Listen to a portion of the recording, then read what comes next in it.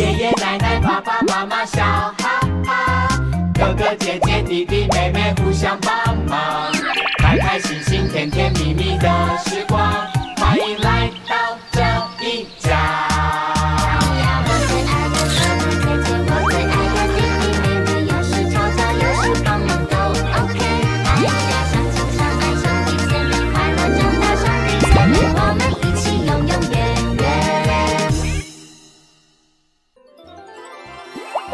我要喝饮料，我不要喝这个。好看的，不要。我们回来了。爷爷，你回来了。你还有带新朋友哦，叔叔你好。不是。什么叔叔？这不就是我们家哥哥吗？手遮着脸干什么呢？哥哥？对啊，这个是哥哥。哥哥啊？哥啊？不是啊，他怎么可能是我的哥哥？他怎么会是我的哥哥？他才不是我！真的是哥哥，他怎么变泡面头？这个就是什么泡面头？爷爷，你听听看啊，说什么泡面头？我就说这个就会变得很爆笑啊！你还说什么最流行的？是很流行啊，在爷爷那个年代好流行的啊！哥哥，你要听清楚了，是爷爷的那个年代，不是现在。现在是很好笑，奶奶你不觉得？现在还是很好看的啦啊！没有。哎呀，不好看的。奶奶，你看我这个发型怎么见人呢？不会，不哭。来，奶奶再仔细看一下，来，左看看，右看看，还是很帅的，而且这在我们那个年代是当时的爆红款，对，不糟糕的，不糟糕。真的，而且我们现在烫以前的那个流行的发型，就叫做复古嘛，对不对？复古风。奶奶，你要再确认一下吗？这样真的是好看的吗？我不要这个什么复古风，这个风不好，要帅气风。爷爷觉得很好，很帅气啊！你每一秒都比3秒还好看啊！你看1秒过去了，哇，更帅了啦，是帅气风，哥哥。帅气风啦，别担心，好看的。不要很帅的那一种。嘿嘿，爸爸回来了，回来啦！对呀，我在门口就听到你们嗨在吵什么啊？爸爸。我看你的爸，嘿，哥哥，你的头怎么变成这样子啊？爸爸，怎么了啦？还偷笑我？好啦，不笑，赶快跟爸爸说头发怎么啦？有人赶快救我！都爷爷啊，带我去烫这种发型啊？那你为什么会让爷爷突然带你去烫这个发型啊？就因为最近啊很奇怪，我早上起床的时候那个头发就东翘一个西翘一个，很难整理耶。然后爷爷就说：“哥哥啊，爷爷带你去烫一个好整理的发型。”就变这样了，好看的啦，哎，不用担心啦。好看，哥哥发型好好看。哎呀，爸，你是带哥哥去哪里用这个头发的？一家很有名的巷口王贝贝理发厅哦，王贝贝50年老店。哎，是啊，这家很棒的，奶奶的头发也都是在王贝贝理发厅烫的，好看吧？老太婆，你这很好看，当我的模特儿来，咔嚓，换个姿势，哎，咔嚓，哎呀，好看！50年老店的发型在妈上面啊，很适合，但是在哥哥的头上面呢，就不是那么适合啦。对，不是那么适合。爸爸，那我这个还有得救吗？当然有啊，哥哥，爸爸跟你说，现在呢刚好快放暑假了，你就在家里啊，这几天不要出门，过几天爸爸再带你去把头发烫直烫回来就好啦。等一下，所以你的意思，我这样子的发型还可以烫回原本的样子哦？当然可以啊，不过呢，因为你刚烫完，所以呢要先让头发休息一下，不可以马上去烫。如果呢这样烫来烫去，可能头发的发质就会倒掉啦。可是这样也不行啊，等于是我这几天这几天就不能出门呢，哎呦，怎么办啊？怎么办？爸爸给你一个好主意，你就戴帽子就好了。跟我一样，跟我。对，戴帽子。哥哥啊，我们前几天去逛夜市，不是才刚买一顶新帽子吗？奶奶，小小。这一顶吗？哎，对，来戴起来。戴着。现在这个发型戴会好看吗？喂，好看，绝对好看的，还看不到啦。对呀。这样吗？哎，这样帅，很好看的，是不是啊？等一下，你们笑得很奇怪，真的好看吗？哪有好看？哥哥你自己照一下镜子，头发都跑出来了啦。根本就没有盖住啊！奶奶，这个不行。哎，妹妹又怎么了？出大事了啦！你头发怎么了？哥哥有泡面，大家晚餐是不是要吃泡面啊？你还敢笑我？你自己看你那个什么头发，你是被狗啃吗？奶奶，哎呦，哥哥说我头发像被狗啃。不可能的，我的宝贝孙子孙女的头发不可能像，有点像被狗啃。我不是这个意思啊，我不是这个意思。哎呦，妹妹不难过，别听你爷爷胡说。那你刘海发生什么事？告诉奶奶。你们问姐姐啦。好啦，姐姐来说说看，妹妹的发型到底发生什么事啦？妹妹的刘海，这是我的杰作啊！啊，你剪的？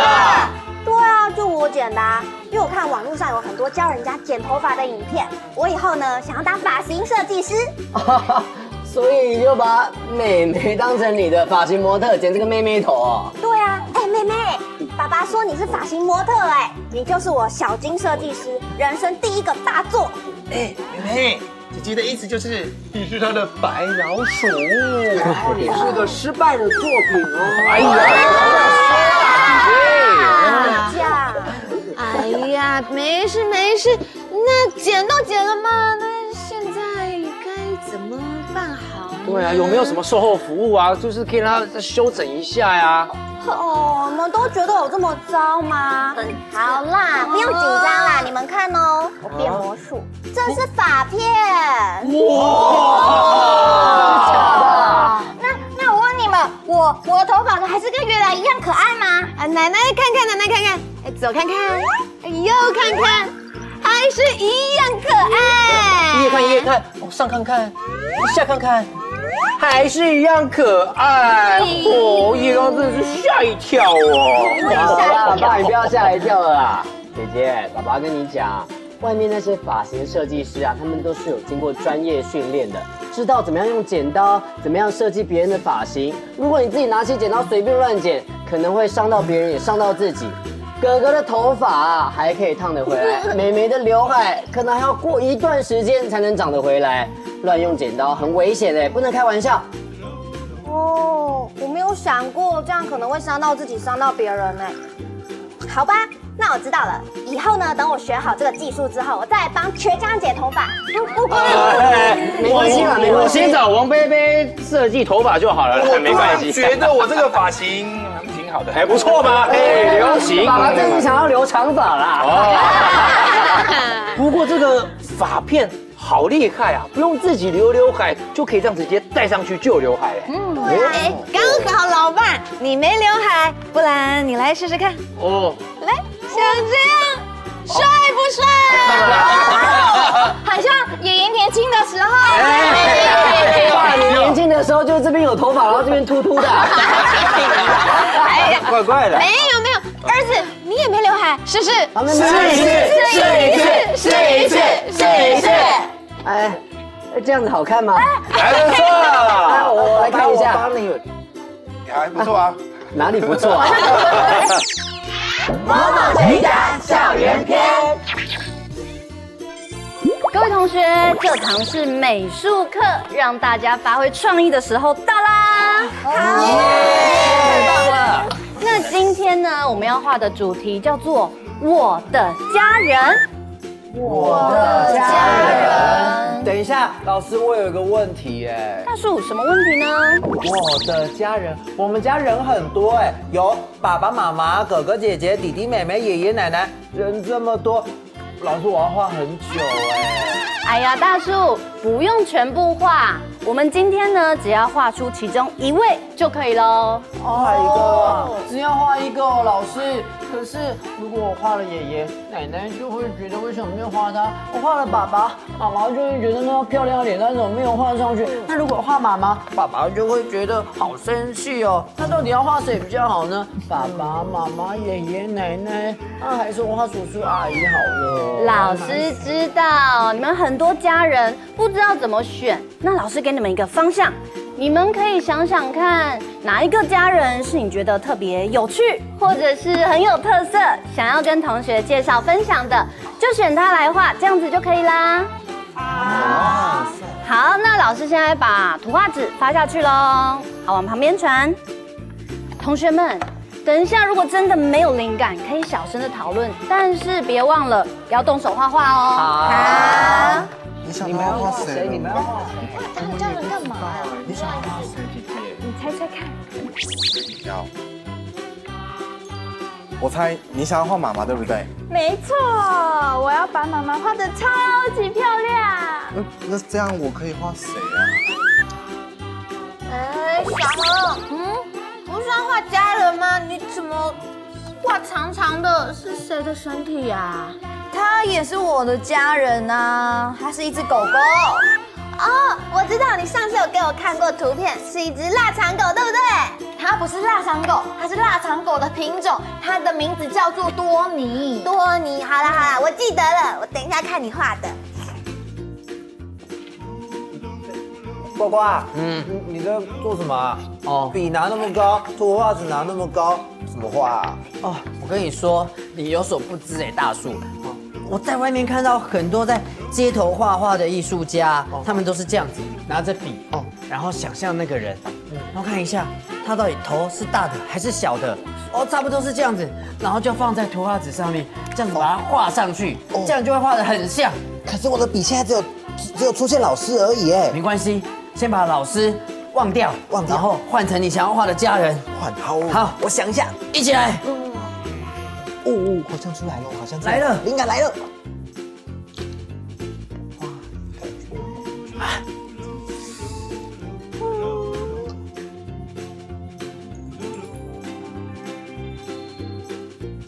好，老师刚刚看到各位同学都画得很专心、很认真哦。来问一下，你们都完成了吗？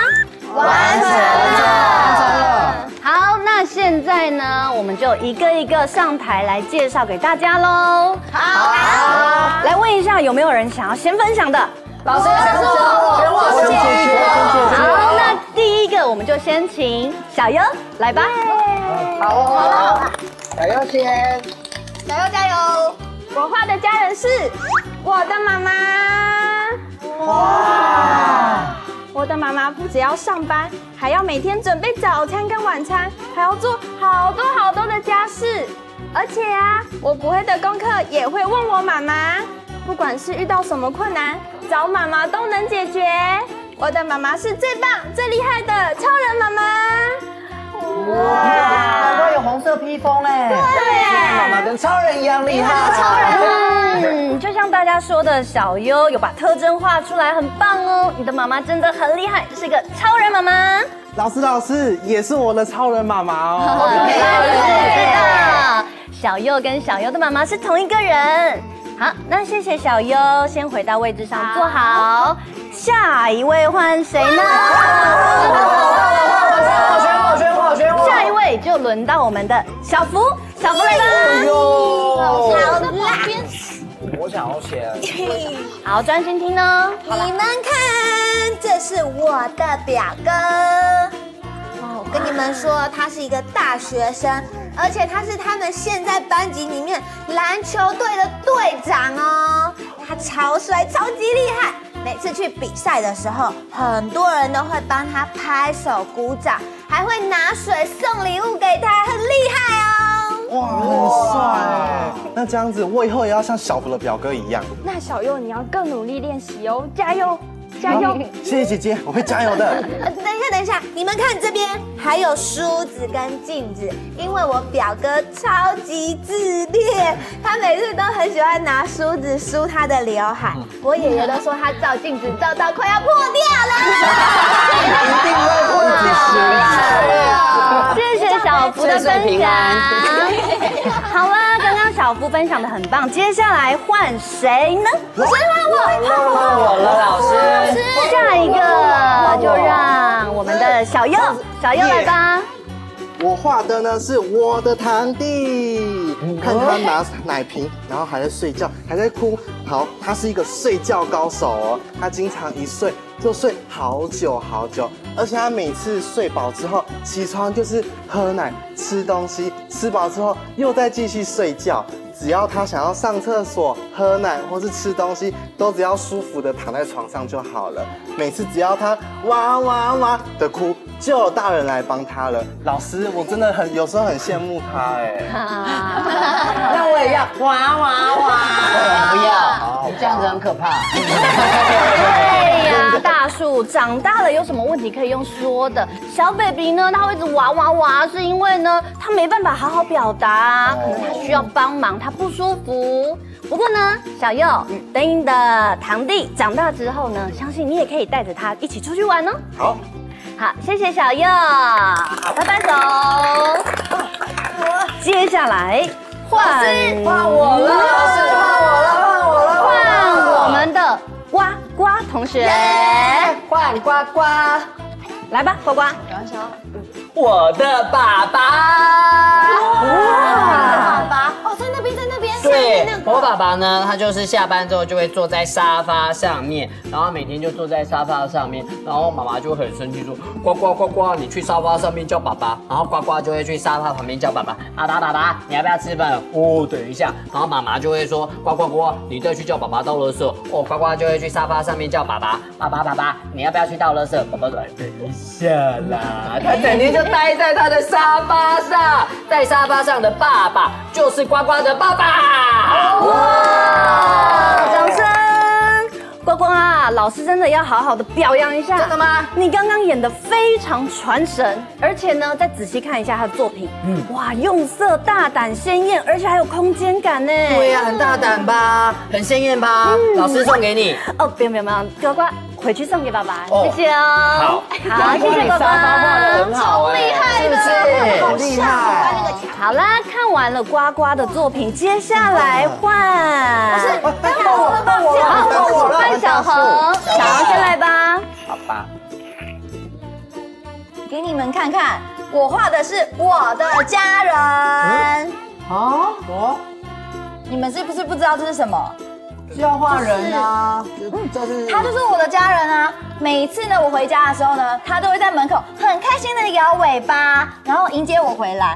或者是呢，我在读书或者是念书的时候写功课啊，他都会安静的在我旁边陪伴着我。还有天气很冷的时候，他就像暖暖包一样温暖着我，陪着我睡觉。重点是呢，我们家妈妈说他是我们家全家最乖的小孩子，而且我们家呢都很爱他，而且把他当成宝贝哦。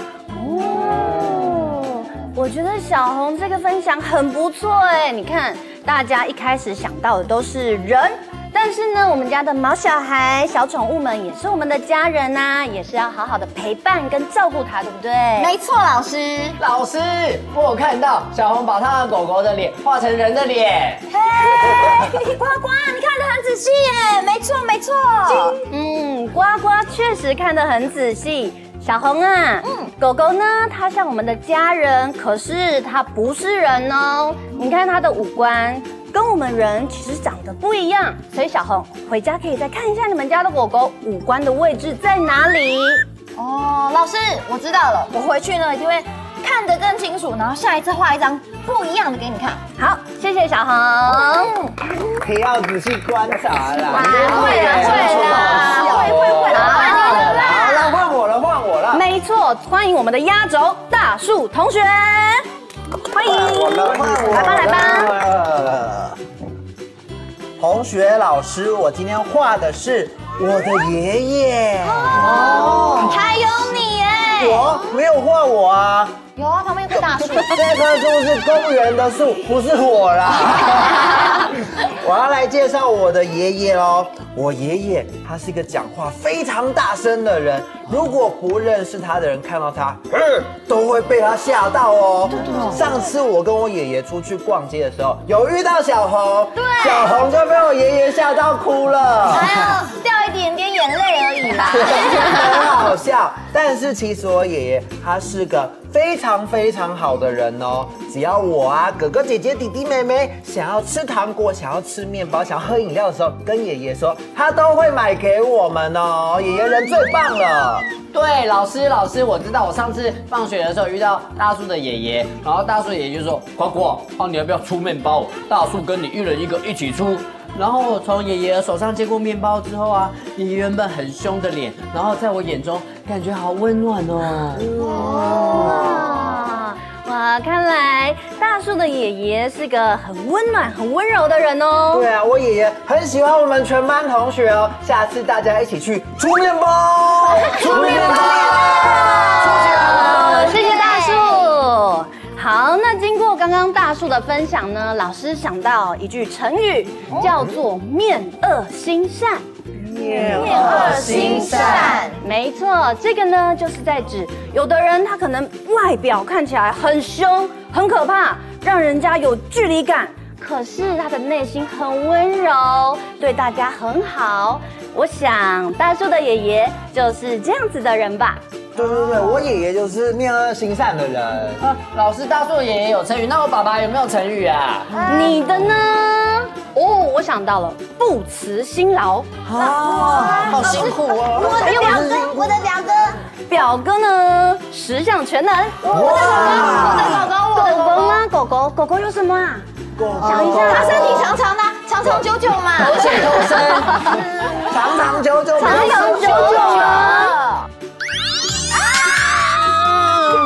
怎么了？妹妹要不要喝点水？对啊，妹妹，你喉咙有点干呢。出大事了！妹妹又怎么了？出大事了！你啊？什么？里面更惨。我打赛喽！好。